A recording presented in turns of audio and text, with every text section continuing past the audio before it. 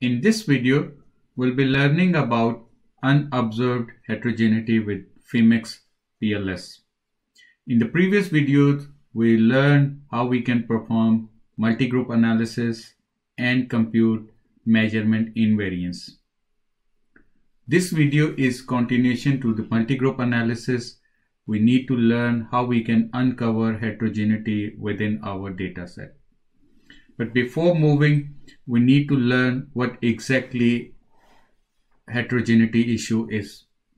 This is for reference. This video is based on the research article identifying and treating unobserved heterogeneity with FIMIX-PLS, which is written by the most famous authors of SmartPLS, Joseph here, and Professor Marco Matthews and Professor Ringel. This is part one of two articles in the same topic, which is heterogeneity.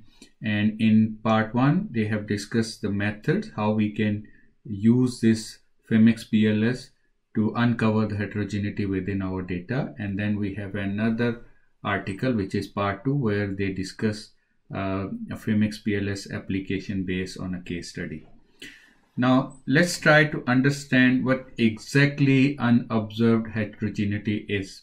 So we can understand this problem, and then we learn how we can solve that problem or identify that problem with FIMIX-PLS. So let's try to understand from the authors what exactly the issue is. So it is when we do all these PLS SEM or PLS analysis, the basic assumption is that the data we drawn from a homogeneous population. It means that the population from which we collected the data, this population is homogeneous. So from where we collected the data, our respondents, they belong to a population which is almost similar, homogeneous in terms of characteristics.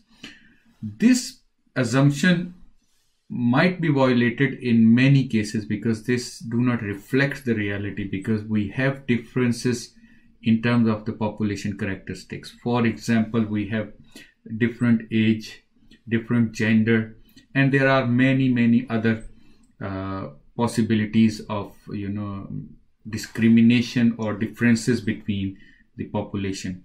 And that is why the homogeneity assumption seems unrealistic.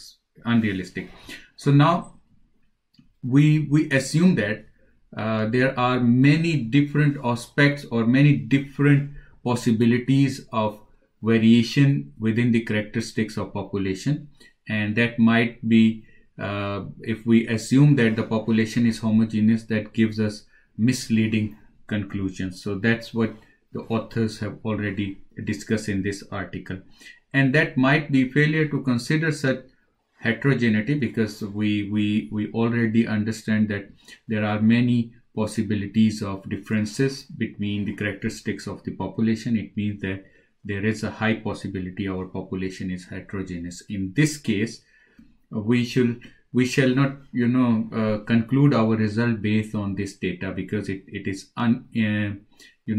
incorrect conclusion. So they wrote it, the failure to consider such heterogeneity can be a threat to the validity of PLS-SEM results, leading to incorrect conclusion.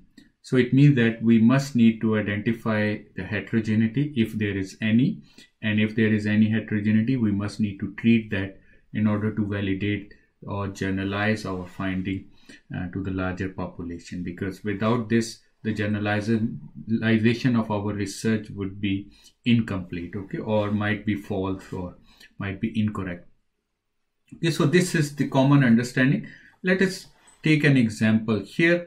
If you check, I have taken a few samples based on the population, and these samples within population, it looks same, but when we try to identify them and try to check them independently, we saw that these different types of the samples, they might have differences. So you can see here, if I bring them together, they are not similar, they are different. So there are many differences based on many different characteristics. So we mostly assume that these characteristics are, sometime we consider them. For example, we already consider the genders if they are different genders. So we already have that in consideration in our research while we are doing or conducting our surveys or research. So we do consider the gender or might be the age groups, but there are many more factors which can create this type of invariation or this type of variation in your data, or the differences within the characteristics of the data between the participants. For example, they might be looped with different companies. For example, we are collecting data from 3 companies. So company 1, there might be 10 respondents. Company 2, there are 20 respondents. Company 3, company 4. It means that it's a pool of different companies and the data that might be creating some problems in terms of variation, because the characteristics of each company might be different from other companies. So that is another possibility of variation. Other than this, there are many other possibilities of variation which we could not observe during the data collection. Now we have collected data. How to treat this?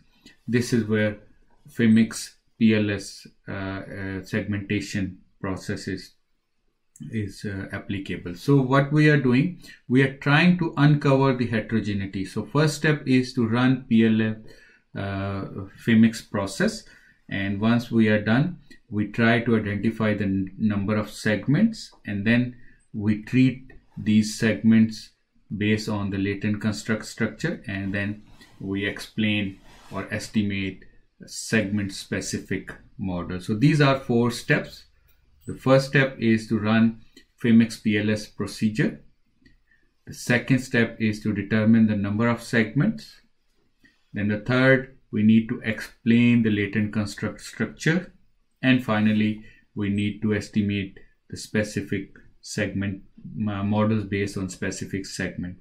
So we'll go through all these steps because it looks simple, but when we are doing these steps on SmartPLS, it might getting some complexity. So that's why you need to understand these concepts very clearly, how we can work with that. But the basic assumption is that we are trying to identify how many segments are there in our population or in our data that reflects the differences within the population, which is heterogeneity. So through this model or through this method, we can uncover the heterogeneity of data. So if there is no segment, only one segment, it means that there is no issue of heterogeneity. But in most of the cases, we do not find all data based on one segment. So there must be a number of segments which represent the differences between the population.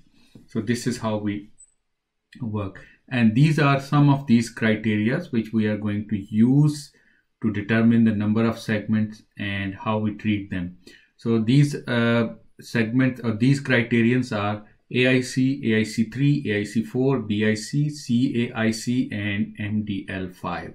So these are very important criteria, and we are going to use them to identify the exact number of segments available in our data or present in our data that is creating heterogeneity or it is a homogeneous population. So if the segment, these criterions, they determine only one segment, it means that there is no issue of heterogeneity in your data. But if these criterions, they show you 2, 3, or 4 number of segments, it means that your data contains heterogeneity issues, and then you need to treat it based on the new segment. So I will explain that how we can treat them based on the segments in the next video.